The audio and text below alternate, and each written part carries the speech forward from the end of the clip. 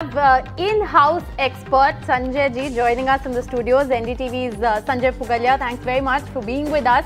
We've had to drag you from NDTV India and get you onto 24/7. So we want to begin. Not only me, Sanjay Yes, ji we and also have other wonderful guests, Aarti Jaira joining us, political social analyst, and Sanjay Kumar, CSDS, somebody who has helped us understand so many data-related points. Thank you so much for joining us.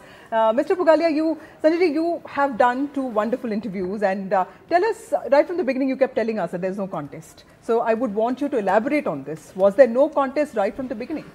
The biggest weakness we all have is to say, I told you so. So when we began coverage of this election, I did begin by saying that this is the most historic election, but most boring because it is too predictable. And that's what exit poll numbers are again showing. In between, there was some noise, some conversations in certain echo chambers and bubbles. Nothing has worked out the way they thought, and we tried to discuss that is something changing, has something changed, is there a wave, is there an undercurrent, is there a dissonance, are we getting the public mood wrong? I think everything has been proven wrong. It was expected that BJP will do well, only because opposition could not really put up a good fight.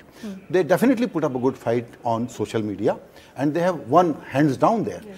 But this big democratic exercise that we were hoping that opposition shall perform, it has not performed. Right. And BJP again is seems to be getting very, very strong endorsement by the electorate. Absolutely. Sanjay, but there's been a lot of talk about Ram Ration representation. You know, these are the three biggest tools that the BJP has had, and this I would want Sanjay Kumar to also talk about, because UP results, the exit polls seem to say that BJP could be improving its tally of 62 seats of 2019. So, Mr. Pugalia, do you think this UP thing that people kept talking about, that the PDA will work at some point, Purvanchal will twist, maybe that really didn't work probably if the exit polls are to be true? Yeah, Akhilesh could never capture the imagination. That was the biggest weakness of UP. Congress is a non-player in the whole state. And Mayawati went solo. We will have to actually see on 4th what happens, what is the vote share of Mayawati. And that will tell us a bigger story, how our state, UP, and how our society is thinking and what are they thinking. But yeah, UP, because of the combination of factors, was always very favorable for BJP, and that's what these exit poll numbers are also showing, that they are going to do pretty well. Yes, right. But if you look at the poll of exit polls, it's looking at Uttar Pradesh very interestingly, because I think the highest number as far as Uttar Pradesh is concerned is being given by the Republic poll, which is pitting it at around 69 to 74. Many would say that they would have hoped to do better. I will skip this answer and we will bother Sanjay ji with this. And you know, Sanjay ji, how do you look at it? Yes, Mr. Kumar, they're also saying that, you know, BSP may not win even a single seat. Last time the party won like almost 10 seats. So clearly that was exceptional. No, I think it's very difficult to compare 2019 and 2024 with regard to UP, because in 2019 election there was an alliance of Samajwadi Party and the BSP. This time BSP is contesting election separately alone. So last time BSP had won 10 seats.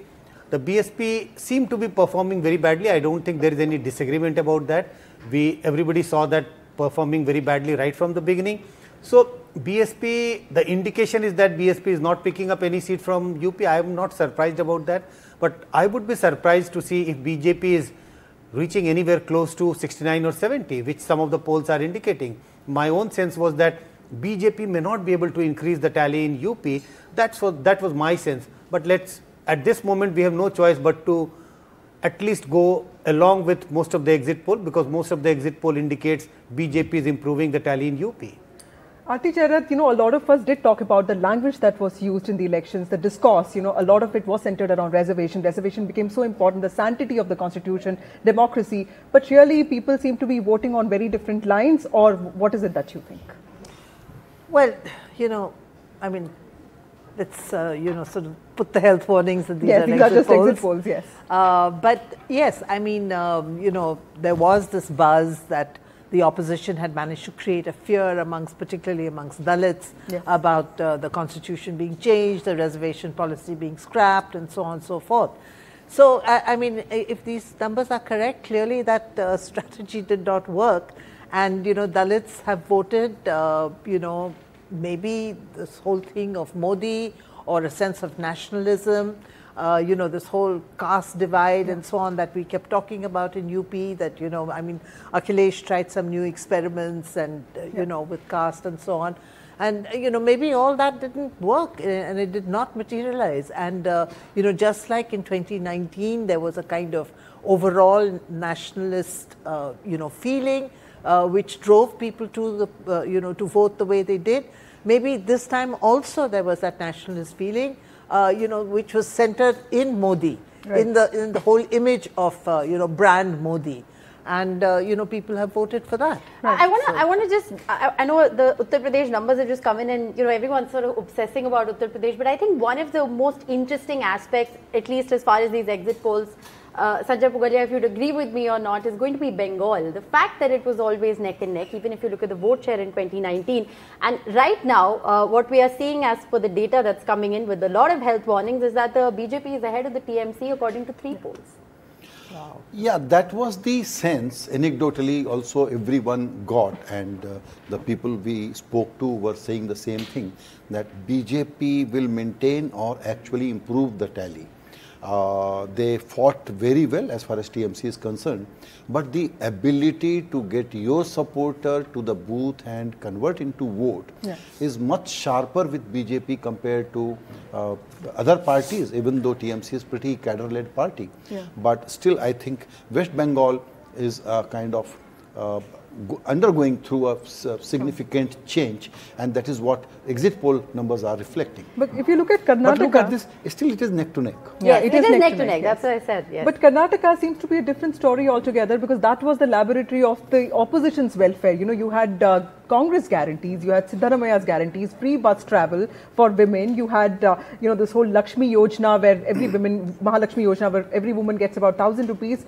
But the numbers, exit poll numbers, are presenting BJP in a very good spot. They're saying that the BJP could be retaining its 23 to 22 seats. The Congress could be making gains, but just about 4 to 5 seats, whereas Congress was hoping for much more. So if these numbers are correct, I think there is another history being made here, which is that BJP has always done very, very well in all Lok Sabha elections of the past many decades. So that is one point. We also thought that because Congress had just won the state, BJP may lose a few seats, but that may not be happening only because outside Gujarat, the Modi premium vote is highest in Karnataka. Yeah. Professor Kumar, would you like to respond to that, the Karnataka result, the exit poll yes, results? actually, if you could just look at it in terms of a larger picture, Vasudha, because if you look at the 129 seats in the south, and you look at how the BJP performed in 2019, it was 29 out of 129 in 2019. Given the fact that the BJP is now opening its account in 3 states, do you think that this very concerted south-focused strategy of the Prime Minister has actually paid in rich dividends, or do you think that this is again with a lot of health warnings right now, and you see the situation on the ground to be very different? No, I don't think I would put a lot of health warnings on these estimates. Okay. I think right from the beginning there was a sense that BJP is making a lot of effort to make inroads in the southern state, and except for Karnataka, where there were opinions, or I think shared belief that in Karnataka BJP would be losing. The exit poll indicate that they are not losing much in Karnataka. If they are losing only by a couple of seats. But except for Karnataka, I think there was a shared view that BJP will improve its tally in Andhra, Telangana, if not tally, but at least the vote share in Tamil Nadu and in Kerala. I think all the exit polls are indicating that BJP is expanding its footprint in all the southern states. We still don't know whether BJP will be losing in Karnataka compared to 2019, right, or BJP is improving. Improving very difficult because BJP had won 25 seats last time, and this time they are contesting only 25. You know, Vasudha, I want you to come in here because Vasudha covers the party and you've of course reported on this very extensively that this was all part of the plan. I mean, these numbers that we are seeing right now shouldn't surprise those within the BJP because this is perhaps what they've been working towards. It was a very concerted strategy as far as the party is concerned. Absolutely, and they were very confident right from the beginning because they knew that Modi guarantee works. Yes. And you know, in some ways I also feel, and I'd like to ask this question to Aarti Jairath, in some ways you also feel that the BJP got the socio-political context of South of India right this time, because I know that the vote share might increase, they may not really get that many seats, but they're finally doing the Sengol outreach. The Prime Minister is going to Tiruvallur, he's presenting himself in a veshti in the right way. It's not really offensive to a Tamilian. So do you think that is something that he has gotten it right? No, and you know, particularly as far as Tamil Nadu is concerned, he drew a lot of linkages with Kashi. Yeah. You know, they did that whole Tamil Samagam, and you know, there were sort of trips going back and forth, exchange of food festivals and you know, sort of literary festivals and so on. So, I mean, he made a very, very concerted outreach to Tamil Nadu. And, you know, so the way the BJP works is very interesting. You know, it has been focusing on the East since the last elections. And this time, in this elections, you know, it's paying them dividends. At least that's what the exit polls suggest. It started focusing on, you know, the South only recently. And so this time, I mean, apart from Karnataka, which has been their thing, but this time they may not get those dividends. But, you know, the BJP looks ahead. They always plan ahead. Right. So, you know, the next time around, you know, they may get those dividends that they're looking for. Right. Because, you know, again, you know, the whole political situation in Tamil Nadu is so fluid. AIDMK is dying. DMK is, you know, will obviously they can't be a vacuum forever. You know, another party has to come in, and the BJP seems to be the up and coming party over there. So, you know, these are all plans for the future because the BJP thinks ahead. Right. It doesn't think only for today. It thinks for tomorrow and even for day after. Right. Sanjay, also one question. What are if the numbers are to stand true, what would be your advice to the opposition? Because clearly there are things that the opposition has gotten wrong. Do you think that they could have started their campaign much earlier? Do you think that the seat sharing arrangement could have been reflected, you know, maybe in January or maybe in December? And what do you think is the biggest disappointment? I mean, we are seeing these numbers. Vasudha. No, just to add, whom do you expect him to advise? Because opposition is not just one party; there are multiple parties, and as you know, that two parties are fighting against each other in one state, but they form an alliance in the other state. So what kind of, it's very difficult for anyone to give an advice. So let's say what would you look at as the biggest disappointment? So Sanjay ji can explain. You all have made things very complex for me. I will try to answer by saying that in Delhi, Vasudha, and pardon me for saying that, we have this very bad habit of advising opposition all the time for free. I shall not do that. Yes. But one thing I want to say here, BJP by its strategy and opposition led by Congress by its stupidity misled themselves to social media environment, and they thought there is a fight building up. They have misled themselves to such a fatal level which is unbelievable. The biggest villain in the piece, of course, is Congress party because it was the leader.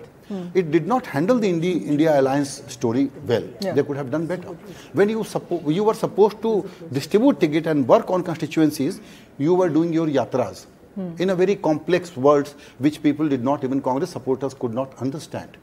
Now it is time for opposition and Congress party learning, you were asking about learning, to think and imagine new ways how to say Jai Ram Ji to the old style of working of opposition party. Okay. And some of the complex ideas like wealth redistribution, do you think some of those things could have been avoided? Because at the end of the day, you know, it's an election for the masses. And these ideas could also be open to interpretation, which means people might get misled. Opposition led by Congress party does not have the ability to understand the change that India is going through. They are stuck in an old time warp. They are not able to connect with the people, and they are not able to get that language right. That is the problem. These are very old, rear view mirror ideas, and they are not able to understand how Mr. Modi is working. If you want me to conclude on this point, I want to say what was the biggest story of this election? Yes. The one word is aspiration, on which BJP worked. Modi-led BJP worked very effectively, and Congress just did not get that. Right. Their entire language was of anguish and grievance, not of hope and aspiration. Right.